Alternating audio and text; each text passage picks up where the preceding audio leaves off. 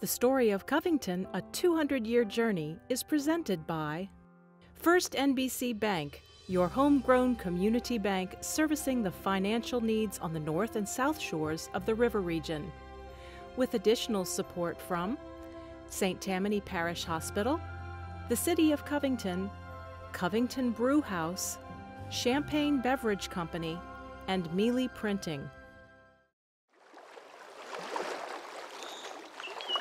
The rivers led them here. The Tchefuncte and Bogue Falaya rivers cradled a quiet land nearly covered with tall pines and dense forests. Few had seen this land, but those who ventured across the lake or into the pine-canopied woods found the inlets and rivers and found their futures here. They would clear homesteads, raise families, build a community. They would carve lifetimes and generations out of this land. But before that would happen, before the first permanent settlers, 6 flags would fly over this ground, traded back and forth, won in wars far away and in deals between nations. Spanish, French, British, Spanish again. And for a few brief weeks in late 1810, a new separate nation, the new Republic of West Florida. That lasted a month and a half before Covington officially became a part of the United States.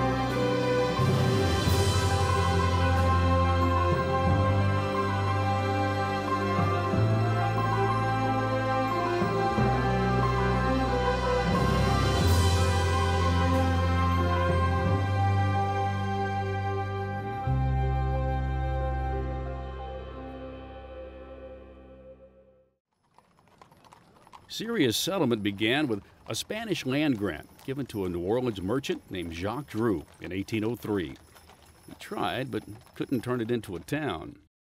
A fascinating, entrepreneurially minded young man named John Wharton Collins ultimately purchased the Drew tract. And he is the one who founded Covington effectively July 4th, 1813. Collins, who owned a store on Magazine Street in New Orleans, paid $2,300 for the land, followed his boat captain brother across the lake, and started laying out streets and divisions. He named his favorite, what would become downtown, after himself, using the title Saint to make it sound better, the division of St. John. The whole town he named after his Scottish grandfather. He called it Wharton. The city would last centuries, the name would not. Within 3 years, the state legislature would change that name and break his heart.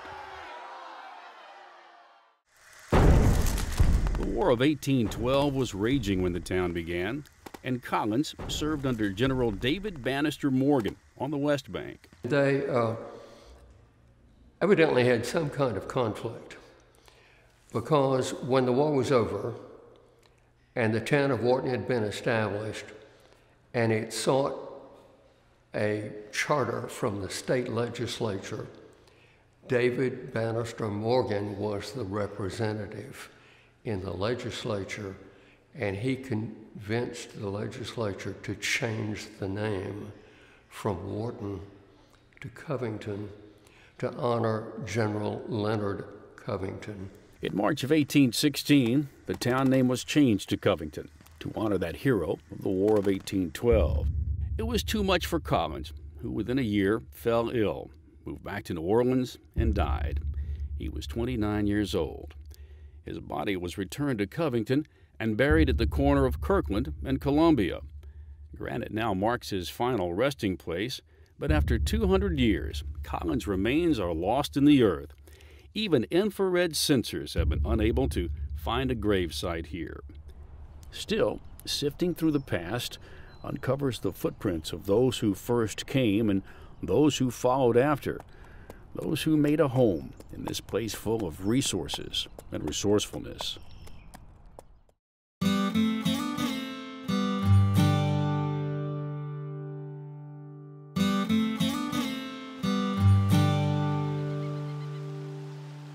The rivers were the invitation here, the way in and out, and the cradle they created provided the natural boundaries for a thriving new city. You remember Louisiana was a brand new state at that time. There was a lot of optimism, a lot of looking forward on the part of these founding families that came from back east. They were interested in building a new community, a new way of life. They wanted business opportunities, and they wanted economic and intellectual freedom. The boats carried them as far north as what became known as the Columbia Street Landing. It's hard for us to believe that these large boats could come to that spot, because today there are times when you could walk across the river. But that was a port. It brought so many of our settlers that settled the community. From here, goods and produce from the north could find a way across the lake to market in the big city of New Orleans. Covington's port had drawn cotton from as far away as 100 miles north of Covington. Ox teams lined up on Columbia Street, waiting for their turn at the landing to unload their cotton for transshipment to New Orleans. Ox lots were the original founder's idea, unique early civil planning that helped promote commerce right from the beginning, and eventually helped put the area on the National Register of Historic Places. The places to park oxen, now places to park cars. 39 blocks with 39 public squares in the middle. People would bring goods from their small farms, and they would bring it to downtown Covington, and they would bring it by oxen, and the oxen would then be housed in these public squares in the center of each square. That's how the name ox lots came about. Early on, settlers recognized that profit was growing all around them. The tall, thick stands of long-leaf yellow pine.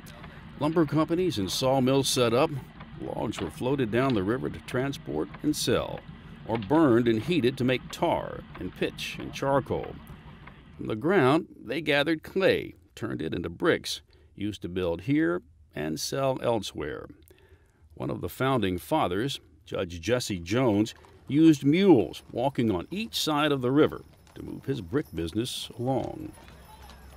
It was a time for invention and experimentation. Who knew what would catch on? Bottled water being collected and sold here for health benefits, that goes back to 1853. A Covingtonian named William Bagley, who was a mariner and a mercantile owner in Covington, got involved with bottling and selling water from the Abita Spring. Mulberry trees seemed important for a while, as a few entrepreneurs tried their hand at raising silkworms. Small vineyards gave it a go. Tanning animal hides brought in some cash. There are references for quantities of oak bark. Because the oak bark was stripped from the trees, soaked in water, it released tannin, and the tannic acid was used to cure animal hides. At one point, tung oil and turpentine put a lot of men to work. The early and mid-1800s were busy times of growth and survival, but two arrivals would change the economic direction. In 1854, the train came, but not through here. A railroad was built from Jackson to New Orleans on the west side of the lake. Transport so much faster, it dried up much of Covington's boat-based economy. But the worst was still to come. War. In the years between 1861 and 1865, even survival seemed in jeopardy. When New Orleans fell to the Union, trade across the lake was outlawed. It was a crushing blow to an economy still relying on shipping goods to and from New Orleans. Conditions became almost unbearable. Because of the poverty, immediately after the war, many people moved. They left. There was no way to make a living. There was no way to survive here. And within a couple of years after the war, the population was down to about 300 people. But there were still trees and clay, and once trade was open again, demand slowly revived the economy and the population. Extra, extra, read all about it. The St. Tammany Farmer began printing in 1874 at the end of Reconstruction, promoting farming and real estate and the Democratic ticket. The newspaper, its mission expanded since then, is still a fixture in downtown.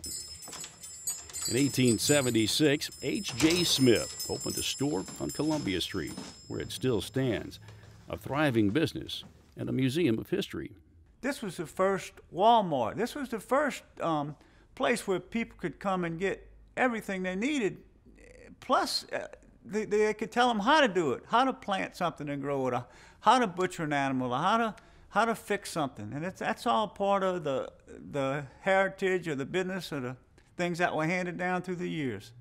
The train finally made its way to Covington in 1888, bringing with it a logging industry that would help heal the city, but not without leaving scars of its own. The railroad came across the river, and after that, they cut every pine tree in the area and clear cut it. And you can see some old pictures of Covington at the Columbia Street landing, and it's barren. There are no trees. And then, of course, after that, they started planting a different species, a loblolly and a slash pine, which is what you see today. Still, there were enough trees and beauty to sing a siren song to tourists. They came by rail and by steamer to get away, to get a breath of fresh air, air that was cleverly marketed into the ozone belt. A doctor's description published in the Chicago Herald in 1897 put it this way. The air is filled with the balsamic odor. There is a constant liberation of ozone, and no germ disease of any kind has ever gained foothold there. Because of a relatively low death rate and the fact that the area was spared from the many yellow fever epidemics, the U.S. government proclaimed Covington the healthiest spot in the United States. People flocked to the area to find the rest cure, what some called the Great Southern Sanitarium. When we think of sanitarium, we think of a psychiatric hospital. Well, back then it was just a place for rest, recuperation, good nutrition, where you could recuperate from all the illnesses and the infections that were going around, because this was a big time for yellow fever, malaria, TB, things that were uncontrollable. We didn't have antibiotics then. A visit, it seemed, could cure anything, according to the advertisements. The natural springs are highly medicinal and especially helpful in the healing of all kidney troubles, liver diseases, dyspepsia, chronic diarrhea, constipation, nervousness, general debility, and almost any unnatural condition. Some locals found it all a bit too healthy. And in the 1920s, Adrian Swartz introduced a resolution in the council to stop talking about the good health of this area because we don't want any more of those sick people coming here. By the 1940s, medical advancements in antibiotics cured various illnesses, but killed the demand for many of the ozone belt sanitariums. The Southern Hotel made its appearance in 1907, boasting hot water, carpets, and electric lights. It survived for a half-century before it became a drugstore, and then many years later, a courthouse annex. Toogie's, a tavern inside the hotel building, stayed, quite possibly making the combo the only courthouse building in the country with a bar on site. Formal banking came to Covington just before the turn of the century. The Bank of Covington started doing business inside a store. Others followed that success. Commerce and competition were on the rise. On Columbia Street, in a 2-block span, there were 4 grocery stores, 1 vegetable stand, and 2 meat markets, just on Columbia Street when I was a child. Businesses changed with the economy. There was the oil bust in the 1980s, and retail sales struggled in the 90s. Bad times and good. Some of the old faded away, making way for the new, and some will make their way home again.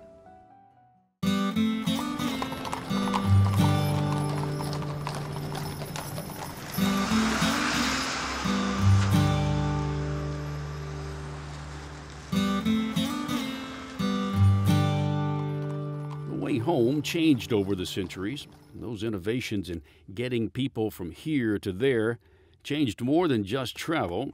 They changed the speed of life. When settlers first arrived, the transportation was slower and didn't make much noise.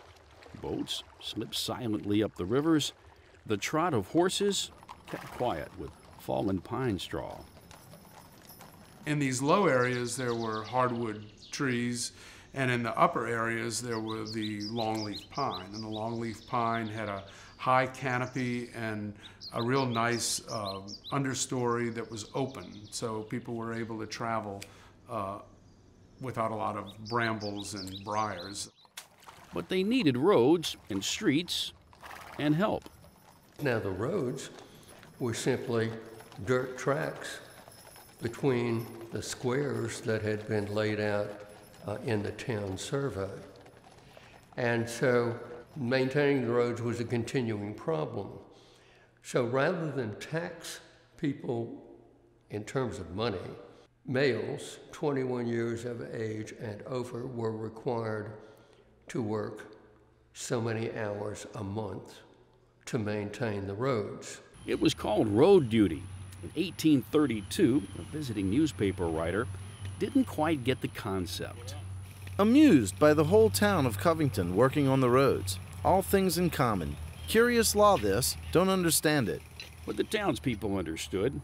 The work was self-protection. Hogs love to root in the ground. So they would get in those bare streets and they would root around and leave holes. And somebody riding a horse coming on, if the horse stepped in one of those holes, he might break his leg, he might throw the rider off. It was a serious issue. Boats, schooners, and then steamers kept commerce alive on the rivers. Navigation meant dredging. Bridge building was written about over and over in the paper. The big bridge over the Bogue Falaya at Covington was carried away by the high water last Saturday, assisted by the hundreds of saw logs that lodged against it. The loss of this important bridge is a public calamity. We've heard a number of our citizens express themselves as being tired of building bridges to be knocked down by saw logs. The promise to build a new, strong bridge across the Bogue Falaya helped lure the railroad, something Covington desperately needed to keep up. May of 1888, the train rolled into town for the first time. It would change life in Covington, a faster, easier way to transport goods and people. The trip across the lake would take less than an hour and a half and cost just $1. The city suddenly found itself in a position of having to slow things down. There were posted speed limits on the streets of downtown Covington. Horses and buggies and wagons being pulled by horses and oxen could not exceed 10 miles per hour on the streets. Trains were restricted to 6 miles per hour in town, particularly at all crossings. No buggy or wagon parking on Gibson Street at the depot. It was the first no-stopping law in the city. While trains captured the attention and eye of commuters, it wasn't long before heads were turning to see what else was coming down the road. It might have been a rough ride at first, but the automobile brought independence, mobility, status, and accidents. The first recorded car wreck in Covington was in 1910, as more and more people decided the horseless carriage was the way to go. One of the first car dealers in town was Deed Smith. He sold 3 different types of cars, the Brush, the Flanders, the Jackson.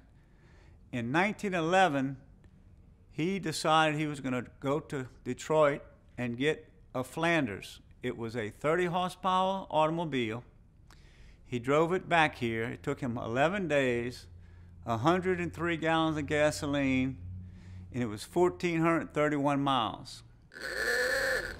People were on the go with a need for speed.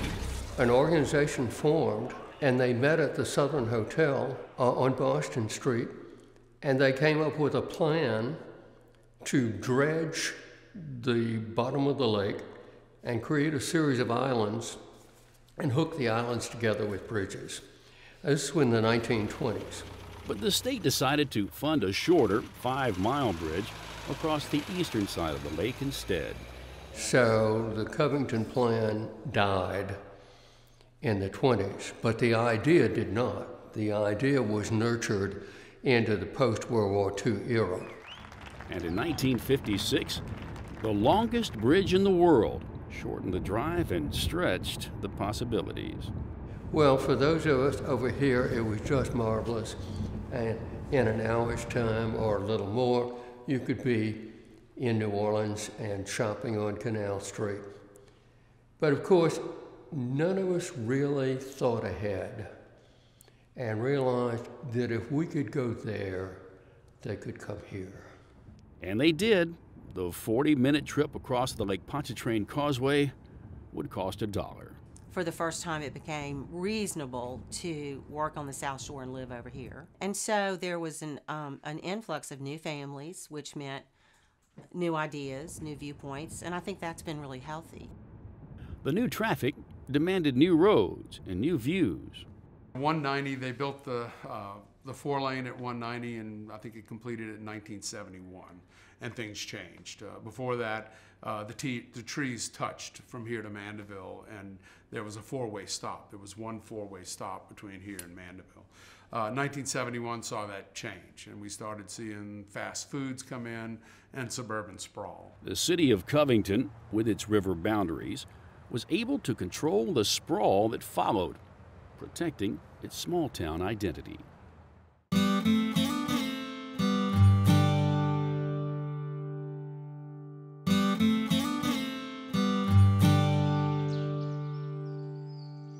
They all knew each other in the beginning. The first town election took place in a home in 1817. They would form the town, make laws, and oversee just about everything.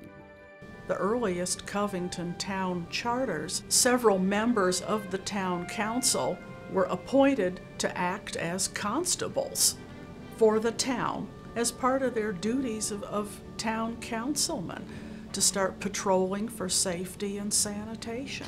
They were determined to be a proper town, and everyone was expected to pitch in. From the earliest days, Covington property owners were required to dig and maintain drainage ditches in front of their own pieces of property that was along local streets. That was not provided by the town of Covington. Individuals had to take care of it. There were slaves here, but not in the numbers seen in other areas with plantations and endless fields. Slaves worked in homes, a bit of agriculture and in industry, logging, brickmaking.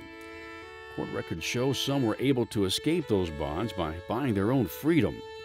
One case, the Maples and the Broxtons, 2 families, owners and slaves, who came together from North Carolina. They journeyed here together, but they had a vision for something better than that arrangement.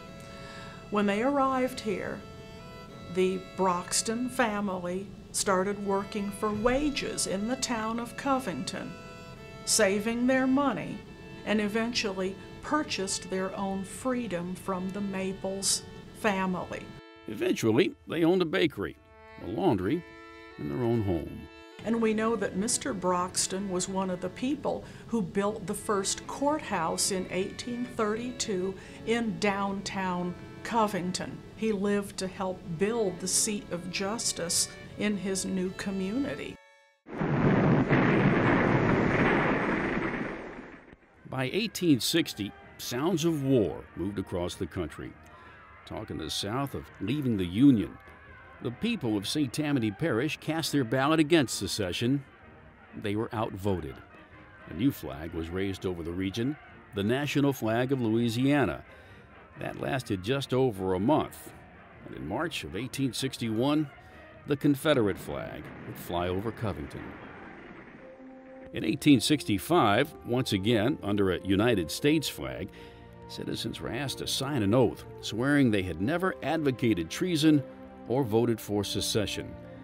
The people of Covington were left to rebuild their economy and their lives. And I think the year was 1888, 1889. And my grandfather, Emil Frederick, ran for alderman against a Mr. A.G. McCormick, and it was a tie. And so Mr. McCormick and my grandfather flipped a silver dollar to see who would hold that post.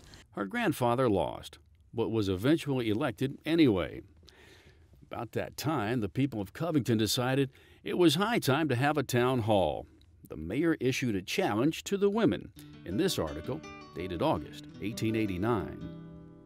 1/2 of the amount necessary to build this hall is available, and we know that if the ladies, to whom such a word as fail is not known, will take the matter of entertainments in charge, the other half will soon be on hand. The women came through, and building began. The women would also step up to raise the money for the first library in town. They helped bring a hospital to Covington, and they took on cleaning up the town, pushing for laws to get loitering men back to work and working girls off the streets. Laws that helped keep the marshal busy. A police report from the farmer in the late 1880s. There was a dispute on Florida Street last Wednesday night between a couple of members of our female population. It was a plain case of assault and battery with intent to commit much noise with the mouth. Fine, $4. There were laws against throwing a baseball on or near Columbia Street. No spitting in public. No swimming in the nude. Even problems with indoor privies were dumped on the desk of the marshal. And in 1897, there was concern that some of the new indoor water closets were not being properly maintained and sanitized. So the town marshal at that time was given the job by the mayor of inspecting all the water closets in the town of Covington. By 1956, there were 3 law enforcement officers in the city. They were no longer responsible for bathroom inspections. In the 1960s, the Bogue Falaya might not have been able to pass inspection. In the 60s, the river water became polluted, and the city fathers felt that they really didn't want to encourage swimming. So the landing, which goes down a hill, was allowed to grow up into shrubs and trees and virtually closed. In 1987, elected as the first woman on the council, Clanton knew the city had no money to save what she called the birthplace of Covington. But they came from far and wide. They cleared the street. They used backhoes and other things of their own equipment at times. The people came through, and the birthplace was reborn. A $64 million investment built after the turn of the 21st century kept Covington as the parish seat. Of all the old parish courthouses, only 2 survived. This 1818 structure still stands across the Bogue Falaya in Claiborne Hill. And this, built downtown in 1956, now serves as the Parish Emergency Operations Center. Today, the Justice Center brings in a constant flow of court business and jury pools to Covington, the center of activity in a growing, educated, enduring parish.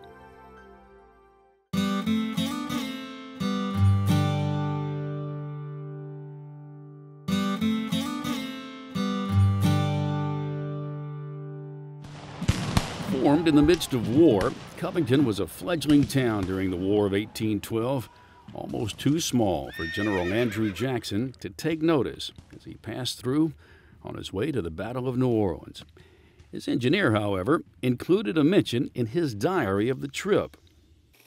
Wharton is a small new town containing but a few ordinary buildings, situated at the head of navigation on the bank of the creek. The war pulled men away, but it didn't come to the small town. It would be the same a half-century later when the Civil War broke out in the country. Encounters with Union troops would be brief. And they landed at what now the boat launch at the foot of 4th Street, and they had to land there because there was a ship sunk across the channel. And they marched up to Covington, marched through the streets showing the flag, and marched back down again and got on the boat and left. That was Covington's involvement in the war. Although the battles were not in the streets, the terrors and troubles were. Covington had a hard time during the war. There was a lot of deprivation here. You couldn't move goods in and out, couldn't take them down to New Orleans to sell or bring things back. People were hungry, had a hard time getting foodstuffs, let alone medicine, if needed, or any kind of care here. What Confederate soldiers did not requisition, Union soldiers passing through took. Deserters made off with the rest. A newspaper editor in 1863, the paper was called the Covington Wanderer, and he wrote a piece which concluded, "It is not safe for a man to have one day's provisions ahead and let it be known." And by the end of the war, many of the boys had gone off and been killed. The population was women and old men. And so from 1865 to 1875, there was just nothing here but poverty and despair. 3 Confederate gunboats never made it out of the Bogue Falaya. Captured in New Orleans, the boats were on their way to Mobile. But a Union officer decided just to sink them instead. Some say you can still catch a glimpse of the ship's skeleton if the river is low. Family stories of Yankee sightings are still around too. One day, my grandfather and all of his buddy friends, boys, went to the Columbia Street landing, and they were skinny dipping. And all of a sudden, they heard this thunderous noise. So they all looked up the hill to see what that was. It was a Yankee cavalry riding down the hill. And the boys were so frightened that they all ran home without their clothes. The wars to come would all be fought far away, though the heartache would be close. Letters from hometown boys written to their families were printed in the paper. May 1918. Well, here's me, 25 years old today, thousands of miles away from home, and my birthday cake way back at home. Yesterday, had the pleasure and honor of giving the command fire to the gun crews of 10 trench mortars. We fired 670 bombs or more and helped pave the way for our infantry. Those wars now marked with memorials. Grief turned to granite in honor of those who didn't get to come home and those who fought for this small town in this big country. Through the years, battles of a different kind would ravage and rally Covington. Even in the beginning, they knew fire could quickly turn to fear. In 1819, the first Fire Prevention Act required buckets of sand to be conspicuously hung in all public places. As the town grew, they needed a better plan. An article in 1889 showed concern even as the brand new town hall was being built. It is a fact that Covington has no means of extinguishing a fire, if we should be so unfortunate as to have one. The council should attend to this matter as soon as our town hall is finished and paid for. Within 10 years, the new town hall burned to the ground. The flame spread, and before it was over, much of the town was gone too. In 1906, another serious fire, and again the downtown was nearly wiped out. A woman's letter to her niece describes what she saw. The Pythian Hall was burning, and there was great danger of Babington's store and the depot catching. A car had been sent to Greenlaw's mill for dynamite, and as soon as it came, they blew up the house next to Dr. Tolson's office. which checked the fire on that side of the street. A few years later, the new fire department ordered 25 fire plugs for the city. When the next blaze broke out, they watched 5 houses burn. The hoses didn't fit the plugs. My dad talked about experience of a fire right next door. They took tin and nailed a 2x4 to the back of the tin and used that as a heat shield and got between the two buildings, and they were wetting down the side of this building with horse-drawn water wagons. And Dad said that he could remember the sap boiling out of the longleaf pine siding boards. It got so hot. But they did save the building and keep it from catching on fire. At one point, the town installed water tanks under the streets to help battle blazes. Some are still there, paved over and forgotten. Eventually, firefighters were able to tap directly into the city's new waterworks system. In 1993, the people of Covington voted to fund full-time firefighters. The department currently holds one of the best response records in the state, answering more than 1,400 calls each year. At times, too much water became the problem. The rivers would spill into the roads and buildings and pour from the skies, whipped by furious winds. But the storm that hit the hardest, the storm that left much of the South Shore and lakefront regions underwater, tore this area apart with wind.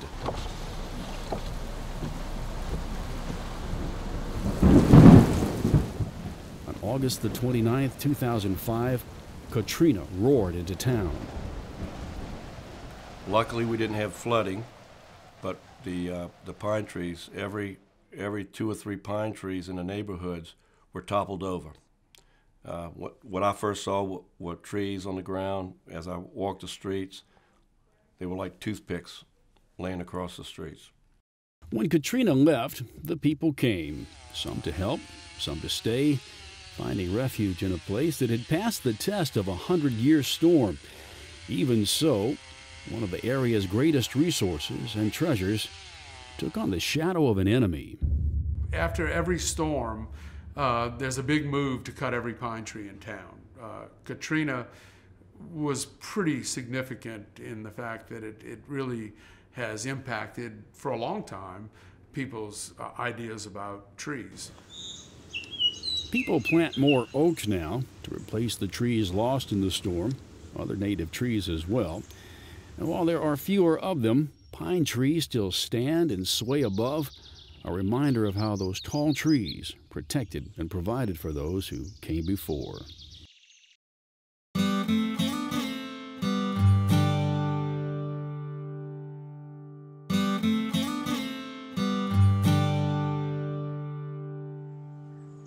Even when it was mostly trees and dirt trails, the early settlers of Covington leaned heavily on their faith. Houses of worship would rise soon after settlers built their own homes. A Presbyterian minister arriving in the area in 1823 seemed both unimpressed and yet surprised by the town and its people. There is nothing worthy of notice in the village of Covington, except that, contrary to the common practice, they have a burial ground substantially and handsomely enclosed, and that, equally out of the fashion of the country, the people were united and punctual in their attention to religious worship. It is no wonder, then, that by 1850, many of the major religious denominations were set up in Covington, including a church for free people of color. It was a very critical thing for someone to establish a church for free blacks, for example. Slaves were not permitted to attend these churches for fear that they might hear something that would make them rebellious. At Christ Episcopal Church, built in 1847, there was a separate slave gallery in the back, accessible by ladder through the old bell tower. The original chapel still stands. They got the land through an auction. Undoubtedly, there was some kind of sale where the property was put up for auction, and they bought the property for $50. They built the church for $1,350 back in those days. Inside, it looks as it did long ago, with the original pews that were rented by families, assuring them of a seat at service, pew doors to stop the draft on those cold mornings. It is the oldest building in Covington still in public use. Churches have always been a part of the fabric of the community.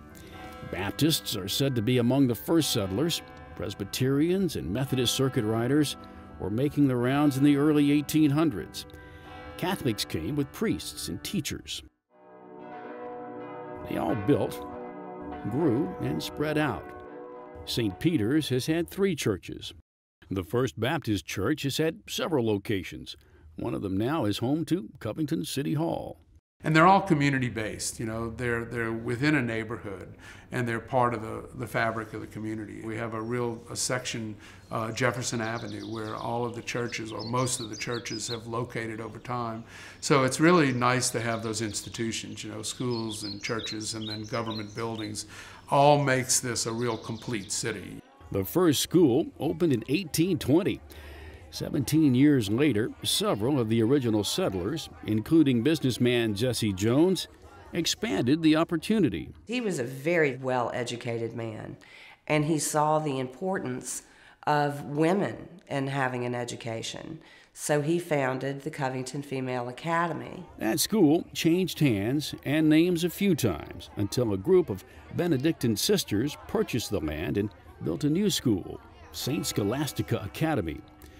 Opened in 1903, boarding students would pay $100 for a 5-month session.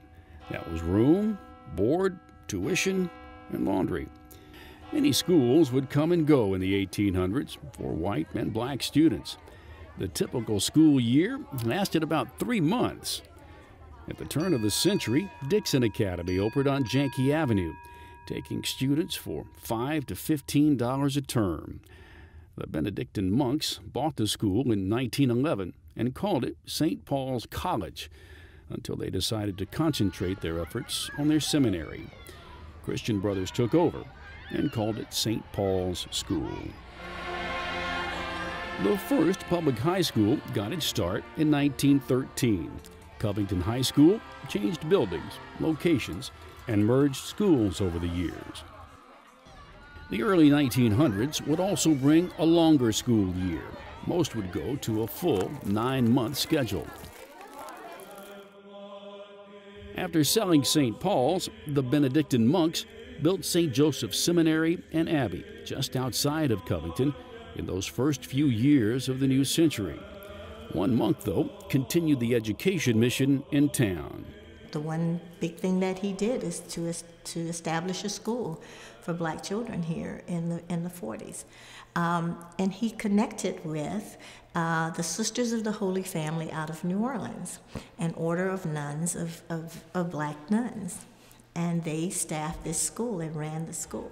A door-to-door fundraising campaign in the African American community helped pay for the Rosenwald School before desegregation. By bringing the people together to work for this cause, here you find the culture of the community. The schools were the gathering places. Here in Covington, there were pageants, dances, programs, and the people turned out to see their children. In the struggle for continuing education, Reverend Peter Atkins was one of the leaders who stepped up to break barriers.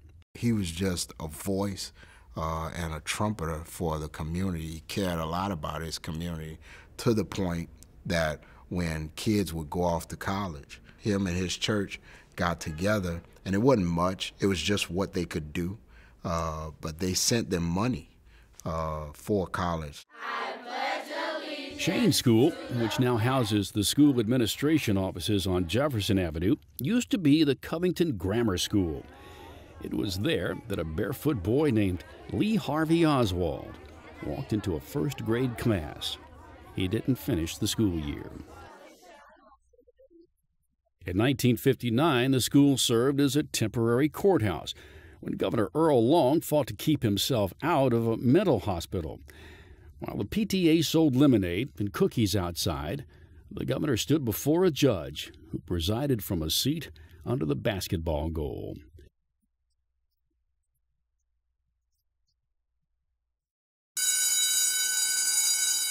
There are 10 schools in Covington today, mixed in with churches and neighborhoods and shops. A community needs not just your retail shops and sales tax revenue to survive. You need the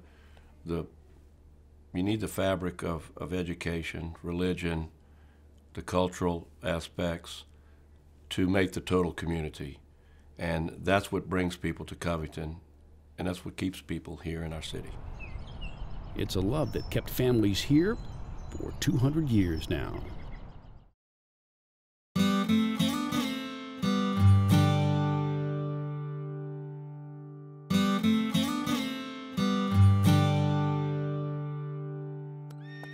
There's a bit of whimsy that goes with the story of the naming of the town, whimsy and whiskey. This legend from the family of Jesse Jones. He said to be sitting around having a drink with the boys, and they're discussing what they're going to call the town, since obviously they're not going to call it Wharton anymore. And he says, boys, he says, we've gotten so much pleasure out of this substance. And he's got his glass in his hand. Why don't we name it Covington? Because Covington, Kentucky is what was stamped on the side of the barrel if the whiskey came down in. That's their story. If it happened, or if it's hogwash, the legend survived. From day one, hogs played a part in daily life. Hogs and cattle would routinely run through the streets of Covington and graze, drink, spend their day, and eventually go home at night. Now, I think the cattle were a little more reliable for wanting to go home. The hogs, on the other hand, had the wild run of the place. Everyone had to have a hog because there was no garbage pickup. So the hogs were garbage disposal units on 4 legs. From 1819 till 1937, the city council passed laws trying to rein in the grazing. The year they were finally successful, they passed an ordinance making everyone cut their grass. General stores would give people a fighting chance at survival, getting in those necessities, especially after the Civil War. Times were hard and people were desperate. So most citizens were armed. It became routine for people to carry firearms during the day, during the course of a normal business day. They thought very little of pulling a loaded gun and shooting off the gun, starting up street fights. It was a true Wild West atmosphere, and women were involved as well as men. Mardi Gras came to Covington in 1879, with costumes and parading through the streets. For those who couldn't make it across the lake, it was magical, and soon enough, even those who could go chose to stay for the fun. Oil-fired streetlights went up in 1879, the first in the parish. Well, it's a little surprise I have for you, Mary. It's a telephone. A telephone? The telephone rang in 1900. The single line was in a store. Within 5 months, there were 79 subscribers. Electricity was on a year after that, thanks to the St. Tammany Ice and Manufacturing Company. The city was growing up fast. The moving picture shows captivated the crowds at the beginning of the 1900s, and soon the downtown was crowded with movie houses. The Parkview, the Majestic, the Deluxe, and the Popular Star. A place to meet up with friends, or the place to meet the whole town. The loudspeakers blaring patriotic music in celebration of the end of World War II. One theater operator, Charles Sidney Furman, often encouraged live talent to go along with the show. He had talent night very frequently, and anybody that played the harmonica, sang, danced, recited, whatever, they could come for talent night. And get this, they could even win $5. Big money. His legacy lives on in the Furman Auditorium at the Greater Covington Center. Some big names in jazz and early rock and roll made stops in the area known as the West 30s. Right here in Covington, Louisiana, there was a music circuit called the Chitlin Circuit. We all know names like Ray Charles. Most of us know Bobby Boubland. Most of us know Otis Redding, Fats Domino, B.B. King, guys like this. This is where they had their chance to perform before they were allowed into other places. Life in Covington always seemed to have style. There were always groups of people who did music, who did poems, who did theater. In the 1850 census, there was one guy who was making his living as an artist. Can you imagine that? Nobody can do that today, really. But he was doing it.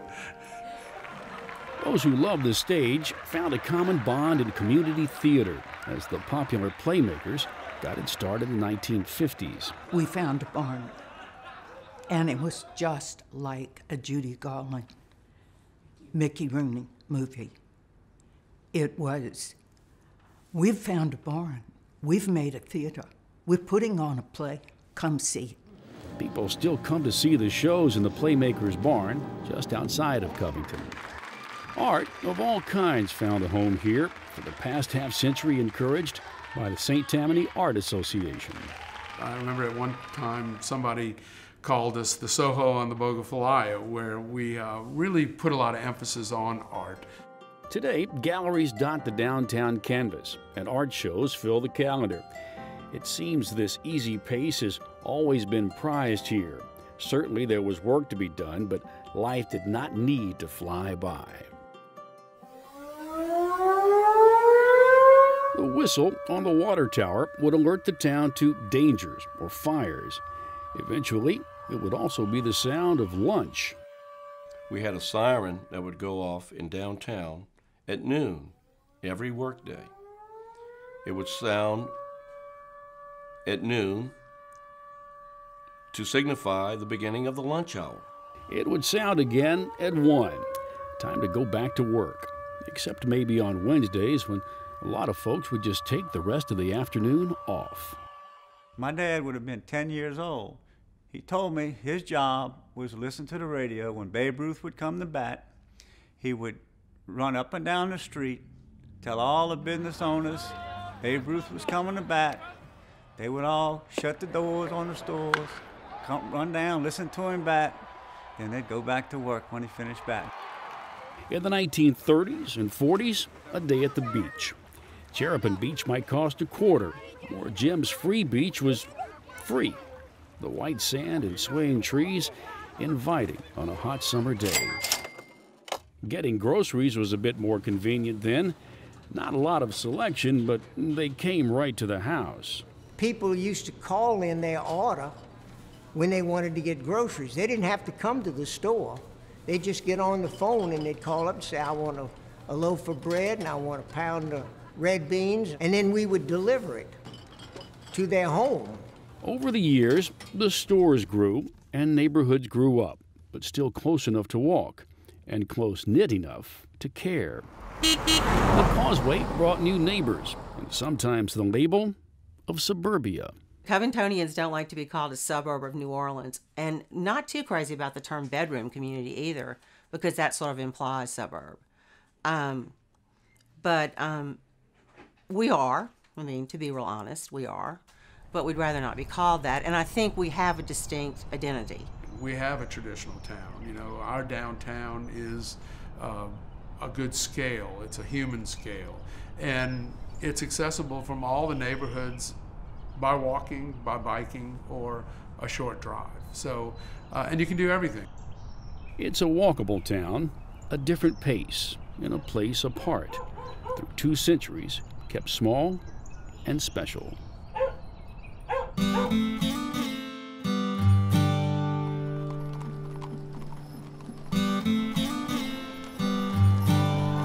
A half-century ago, Covington celebrated its 150th birthday with a parade, looking back, not knowing what was to come, how the world would change.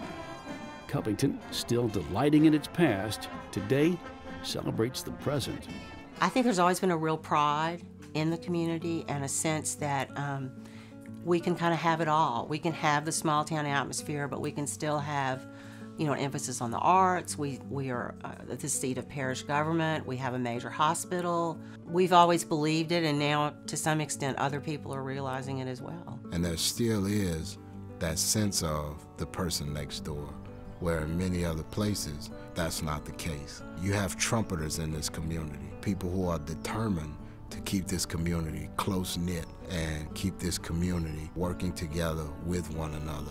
The families who make up the heart of Covington. The festivals and celebrations of life. The comfortable fit of the people and the place. The paths from other times are still paths traced today. History is alive and nurtured and visible in the familiar places and spaces, well used and well loved. It just has a charm about it, even after all these years, with everything that has happened, all the things that have brought so many people, so many automobiles, and so many big stores and things of that sort that we never expected to have in Covington. It still has that charm of being a small community. You feel it when you walk in there. This is something that feels like that's where you ought to be. It's a beckoning sort of vibe. You get the feeling there have been people there a long, long time and happy. I think people who live here, even when they meet strangers, feel that they're meeting a longtime friend. And I think in the next 10 years, 20 years, 50 years, 100 years, I think our families are going to grow, our friendships are going to grow. Our boundaries may not grow, but that's okay. Moments melt into memories, and memories into history. The past is a familiar friend here, seen every day, walking alongside, as Covington keeps pace with the present and faces the future.